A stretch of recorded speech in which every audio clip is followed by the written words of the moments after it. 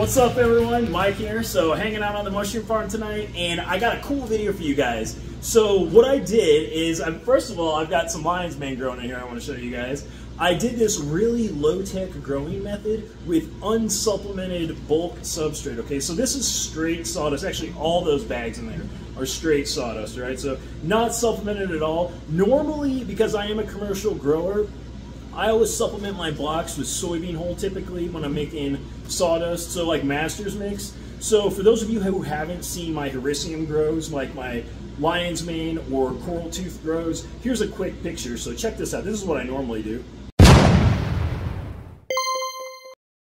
As you can see, normally I like to grow a lot of lion's mane and a lot of Coraltooth mushrooms. I really like to grow hericiums. And I wanted to kind of do something though low tech, because for one thing, I did a whole lot of tutorial videos. I've linked some of those tutorials down in the description box below, as well as videos on how to grow the perfect lion's mane mushroom and the perfect Coraltooth mushroom, in case you guys would like to see large commercial style grows using supplemented blocks instead of unsupplemented blocks. But check out those tutorials. Now back to the video. And I didn't want any of that stuff to go to waste. So some of like the agar cultures and the grain spawn, I was like, hey, what can I do with this? Because I didn't want to wait for the upcoming growing season, you know? So I was like, you know what, I'll just go ahead and I'll put it to use real quick, and we'll do some low-tech methods for the channel. And that way I can teach everyone something.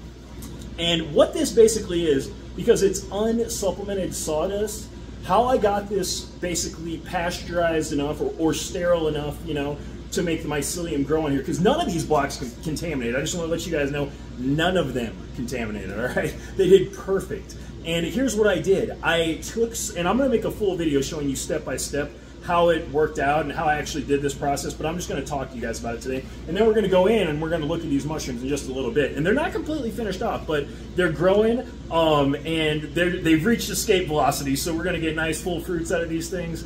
And I just want to show you them a little bit. But here was the method. So I took 5 cups of sawdust pellets or wood pellets, okay, and I put 5 cups of them in a bag, and then I boiled water on a stove, and then I just took 5 cups of that boiled water and I put it right into those pellets, all right?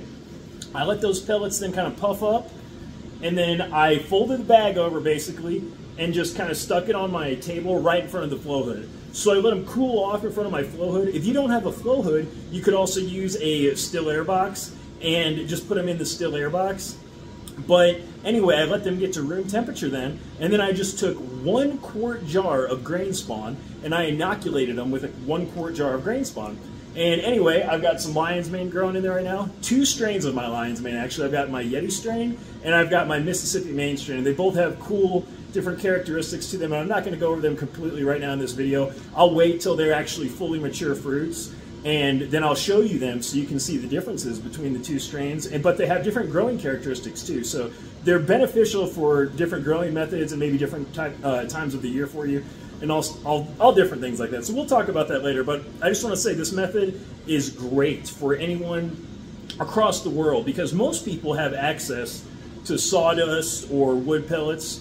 And then most people, you know, you got access to water. So you can boil yourself some water, put like I said, 5 cups of pellets in one of these small bags, and just hydrate it with that boiling water. Let it cool, okay? And then inoculate it with I used 1 quart of grain spawn. And we're gonna do, like I said, fully supplemented growing. I'm gonna show you guys how you can grow monsters, because you're not gonna grow as big of fruits when you're using an unsupplemented method. Okay, the supplemented method is truly the best way to get like the banging mushrooms, you know. So, but I will say some of the benefits of doing unsupplemented is you don't need all the equipment, okay? So you don't need all the fancy sterilization equipment. All you need to do is get some boiling water. And I mean, really, you have a low chance of contamination then too, because since the more nutrition you put in one of these blocks, the more likely it is to contaminate. So this is like I said, I had no contamination at all, and I feel like anyone can accomplish this. But this one right here, this is a Hericium coralloides. So when we go on the grower, we're going to cut this one open, because I haven't actually put a Coraltooth in there yet. All I have in there right now, like I said, I have 2 strains of lion's mane, and I actually have some king oysters growing, some Pleurotus uringi. And I'm guessing like these things might be ready maybe New Year's Day or something. I'll be picking them. I'm shooting this video. I'm posting this video the same day I'm shooting it. I think it's December 28th today. So we're gonna wait. We're gonna wait a couple days. And I actually also have some aspen oyster in here, Pleurotus populinus, that just started coming out, emerging from the bag. And they have, and I did these, like I said too, unsupplemented, and it's showing the exact same growth characteristics that the strain typically shows when grown on supplemented sawdust. They're just a little bit smaller, okay? And but anyway, guys, but anyway, let's go in here and let's check this out. All right, everyone. So here's a little baby lion's mane forming up. So this is the Yeti strain, and I shot this video just a few minutes ago. Earlier this morning, it actually had kind of like a little pink tinge to it. We'll look at it from the other side. You can still see it a little bit, but that's just a sign of healthy growth in the initial stages with this strain. And now I'm going to show you the initial formation stages of my Mississippi mane. So here's my Mississippi mane. Now this one pretty much always grows pure white, grows super fast, and looks like clouds when it's done. It's a really pretty lion's mane. And now this next thing I'm going to show you, this is a Pleurotus eryngi. So these are king oysters. These actually taste like scallops, and I can't wait till these are done. These are one of my favorite mushrooms to eat. The texture on them is just great, and like I said, the flavor is like scallops, and it's just amazing. So now we're about to cut open that bag of Hericium coralloides that I've got here. And as you can see, that mycelium looks totally different than the other bags, but this is normal for Hericium coralloides. That's actually how it's supposed to look. So I'm cutting that bag open. I'm just using a steak knife because that's all I got on me. Normally I usually like to use a razor knife, but good enough for right now. I'm really excited to see how this Hericium coralloides performs on unsupplemented sawdust. Alright, cool guys, so those are just some unsupplemented sawdust bags that I kind of put together and I wanted to show off to you guys. And like I said, I'm going to do a step-by-step video actually on how you make that sawdust bag, but it is so simple, so I'm just going to go over it one more time. Like I said, I took 5 cups of sawdust pellets, put them into the bag, and then I took 5 cups of boiling water, and then I just added that right to the bag. I let them cool into room temperature, and then I inoculated it with 1 quart of grain spawn. And like I said, none of the bags contaminated, so that's the pro, okay? Like your odds of contamination are super low. I'd say the con is you're not going to get the yield, obviously, that you could potentially get with a supplemented bag, because that's really the way to get the banging yield on those things. But I'm going to do a couple other easy-to-do mushrooms like this just so everyone can see. Like, I actually feel like the king in there that I did is a little bit tougher to do compared to oyster mushrooms or lion's mane. Lion's mane is pretty aggressive, so I kind of figured lion's mane would work like this, no problem.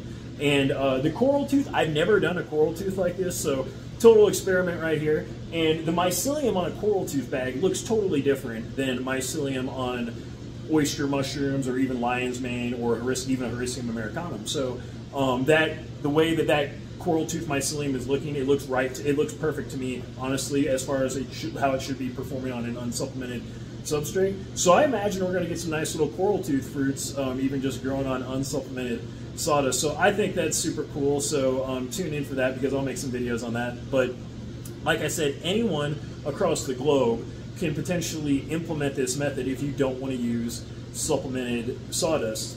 And we'll do a video in just a few days on harvesting that lion's mane, and I might even cook it up or something like that for you guys. But if you have any questions at all on this method, just drop it down in the comment section below. Like I said, this is super low tech, and I'm going to do a step-by-step video so you guys can actually see it. But I literally just put boiling water with the wood pellets into a myco bag, let it cool down, and then inoculated it. Simple as that. But I hope you guys found this helpful and informative, and if you did, please drop this video a like, subscribe to the channel if you haven't already. But that's all I got for you guys on this one, and I will catch you on the next one.